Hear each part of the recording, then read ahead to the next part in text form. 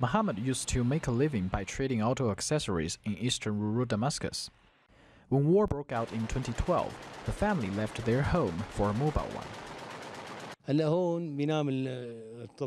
This is where my son sleeps, and this is for my wife and daughter.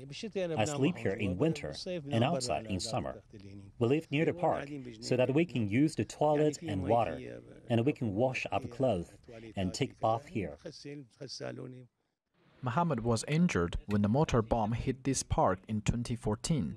He's out of a job, while his wife works in a shop earning 2,000 Syrian pounds per week.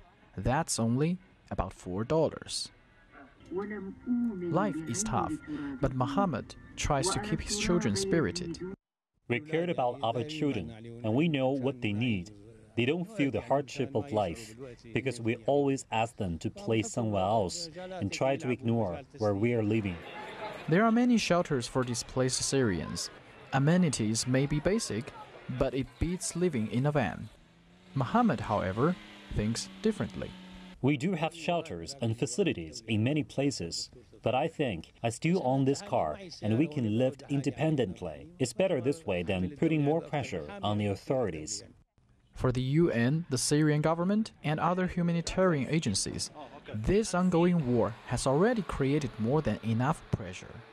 There are more than 1,200 shelters across the war-torn country, and more community centers are being set up. But these are not long-term solutions. The ultimate solution is definitely a political solution, and we need the international community to be aware of this. The only solution for the Syrian crisis is a political, peaceful solution. But for now, Muhammad and his family must adapt to this life in a van. He told us it's better to get used to it than to worry about life every day. Xu Dezhi, CCTV, Damascus, Syria.